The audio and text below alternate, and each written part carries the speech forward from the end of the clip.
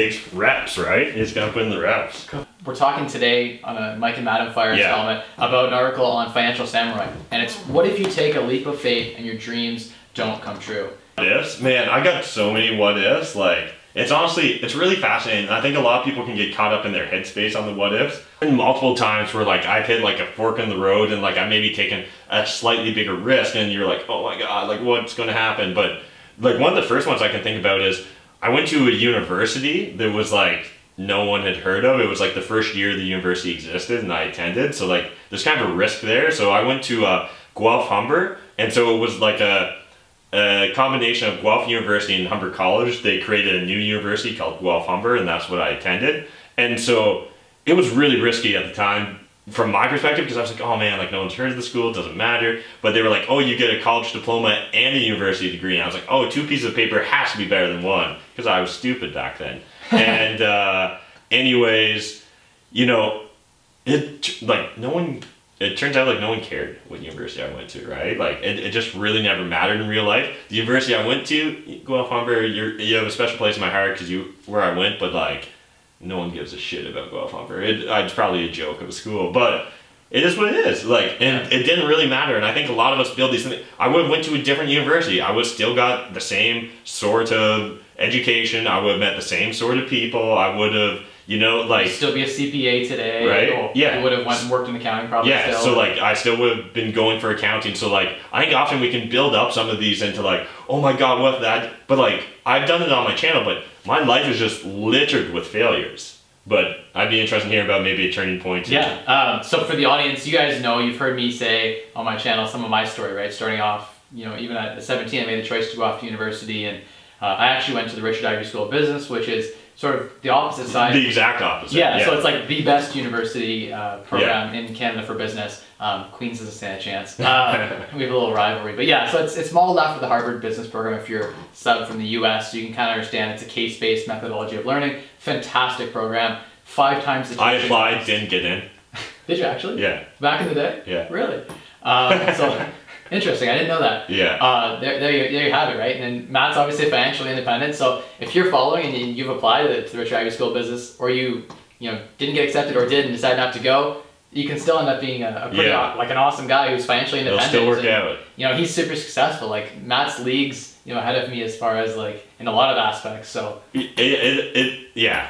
We just build things up too much in our head. But yeah, keep going. Yeah, so, I chose one of the most expensive schools in Canada. And the tuition cost when I went from, Western University to Ivy was like 5 times, right? And that's something that, on the line of like, what if this hadn't worked out, right? And it kind of did work out for me, but in hindsight, it was one of the mistakes that I made, really. I built a lot of reputation, I think, like a lot of network connections through that, and hopefully those will pay off down the road. But, at the time, like if I invested $100,000 and not going to university and just worked, and then had the opportunity of effectively saving all of that money over those 4 years, we're talking at like almost $250,000 in net value I could have created in that time. And so if I had not gone to university at all, right, what if I'd have $250,000 I could have invested in real estate, and maybe I'd be a decamillionaire today, who knows?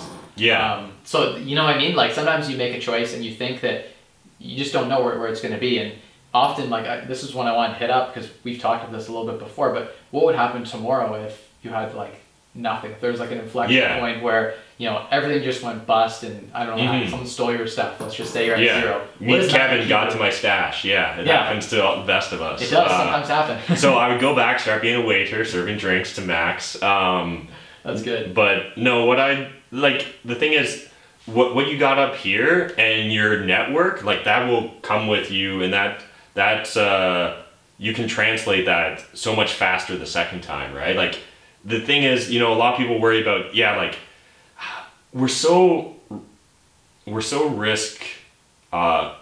fear oriented these days, right? Like the key is like actually sit down and figure out what the worst case scenario is. I see so many people panicking or lost in analysis paralysis, but the problem is the reason that they're lost is because they just haven't mapped out what the worst case scenario is. So like the reader asked Sam on the post, what would have happened if Financial Samurai, the blog he started, hadn't taken off? Maybe he would have started a different blog. Maybe he would have started a YouTube channel. Maybe he'd have 1 million subs now because he would have started a YouTube channel way before it was popular. Like, It's one of those things. And so like, let's context this again. So, you know, in third year university, I started up like a clothing store and skateboard shop in Grand Bend.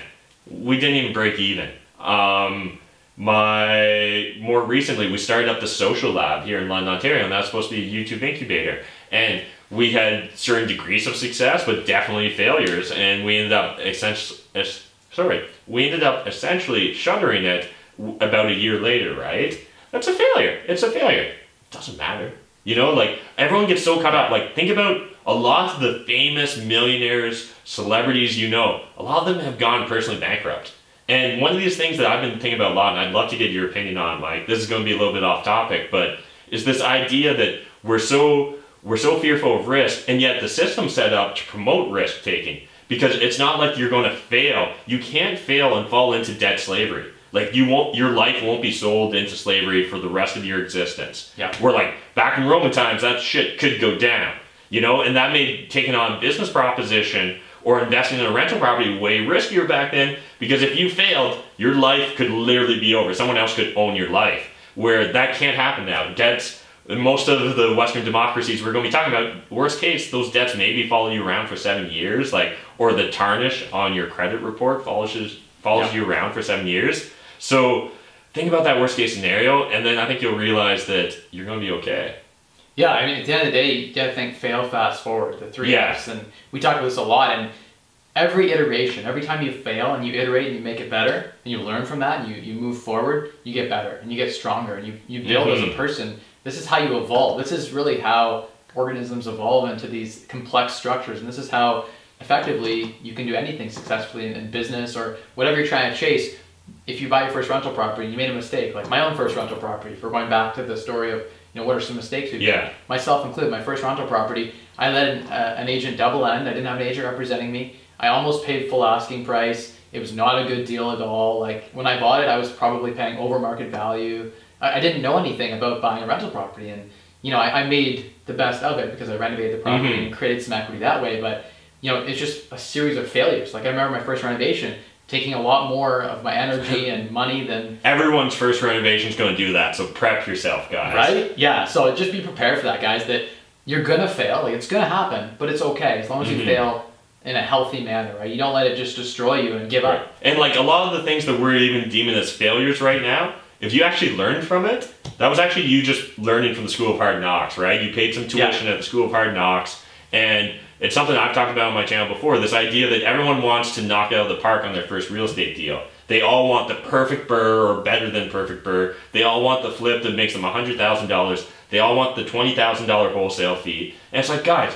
if you can walk out with your shirt on your back, like, you've won. Like, if you can break even or better on your first real estate deal, honestly, that's fantastic. The majority of real estate investors, I don't think, were that lucky in the past because they didn't have the benefit of this free information and easy access to free information 24 hours a day. So, yeah. Yeah, exactly. That's exactly right. And we're in a state today and a society today where we have so many options and like a plethora of opportunity just like waiting for us to go to harvest. And so at the end of the day, if something fails, like the reader's talking about, what if, you know, X or Y didn't happen? What if, you know, you failed with real estate, Matt? What would you have done? Like, I know you, and I think you would have been successful in other businesses. And we can workshop this, right? Like, let's say I started real estate, whether it was the first deal or the fifth deal went wrong. At that point in time, I still had a day job. I would double down on the day job, and I probably would try and work my way up the corporate ladder, or I would have started investing in public equities probably. Again, partially because that was my background as a CPA in public accounting, and then switching into a role at a publicly traded company. So like that was a skill set that I had that was transportable that I would have focused on to try and succeed at. And so same thing, like, I don't know, like right now maybe you're trying to flip shit at garage sales to save up the money for your first down payment. And let's say you get burned on that, or you do an FBA fulfilled by Amazon and that doesn't work out for you.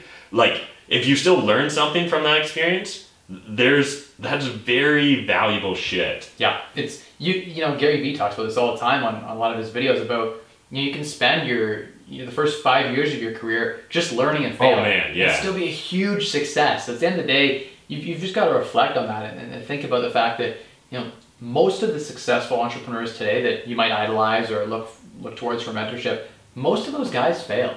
a lot of times. Like they continue to fail. Yeah. In a series of like iterations. I don't know how many times, for our US viewers, how many times has your president had the company go bankrupt? Right? Like, I don't even know, but yet he's the most powerful man in the world right now. I don't even know.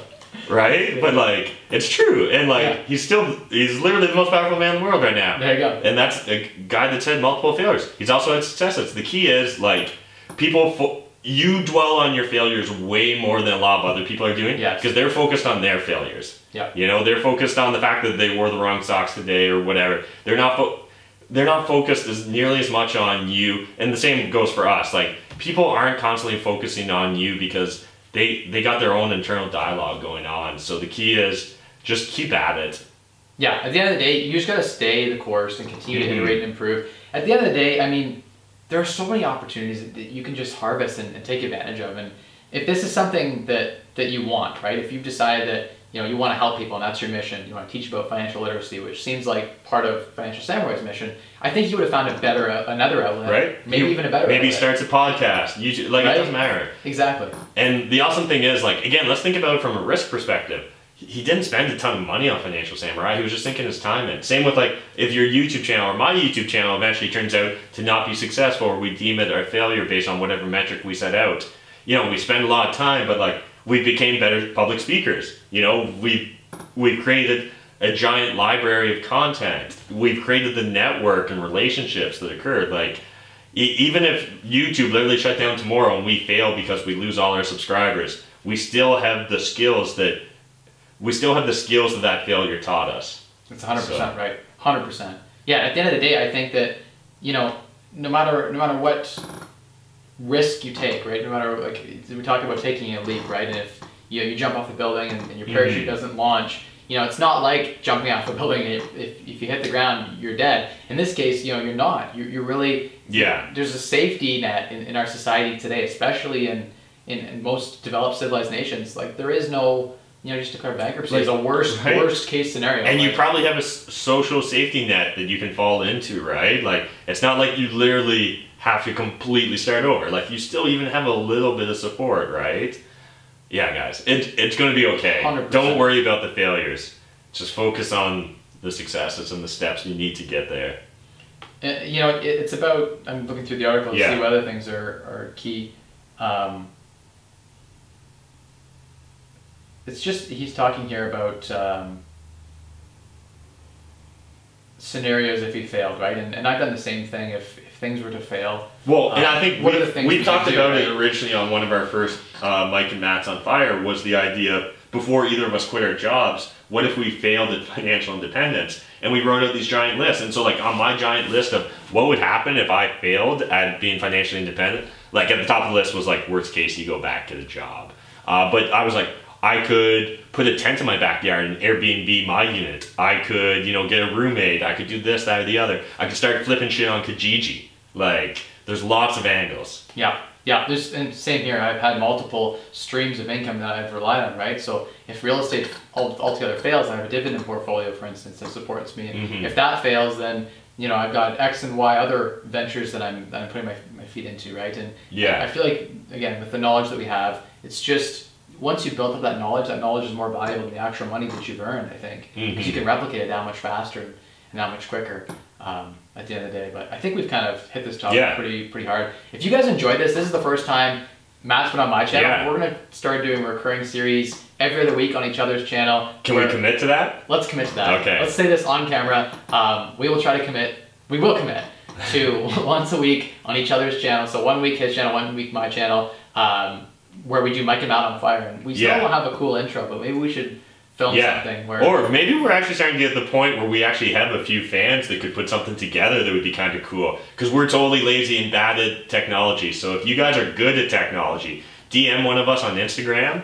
I'll force Mike to put both of the links to ours down in the comment section down below, or in the video description down below. But yeah, if you do video intros, or like you're a good editor, if you got mad skills, we need someone with mad skills. It'd be awesome to have someone put together a cool, snappy intro. Maybe it's Mike and Matt on Fire with some like fire and smoke bombs and like cool shit. I don't know. That'd be cool. We'll leave it up to you. All right, guys. As always, just wanted to end out with You guys are in charge of your financial futures and you control your wealth, right? By spending less, earning more, and maximizing returns to unlock a richer you. Bye. See you guys.